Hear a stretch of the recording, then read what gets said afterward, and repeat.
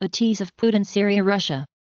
Incoming U.S. President Donald Trump, who takes office in January, has signaled a desire to improve relations with Russia, meaning future U.S. and Russian policies could change. Most of that cooperation has fallen apart as relations between Russia and the West deteriorated in recent years over the conflicts in Ukraine and Syria. Most notable among newly elected leaders is Donald Trump, who on the campaign trail loudly proclaimed his esteem for Putin and met with a round of Kremlin applause in return. Putin on Wednesday paid respects to Russian medics and a colonel who died while on duty in Syria. The statement accused Russia and Iran of failing to support a political process to end the bloodshed in Syria, instead concentrating on supporting the Assad regime.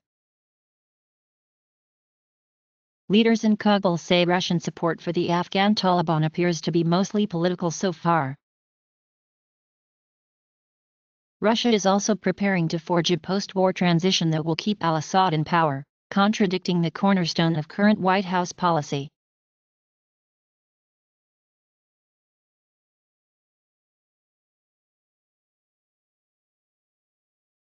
Thanks for viewing this tease.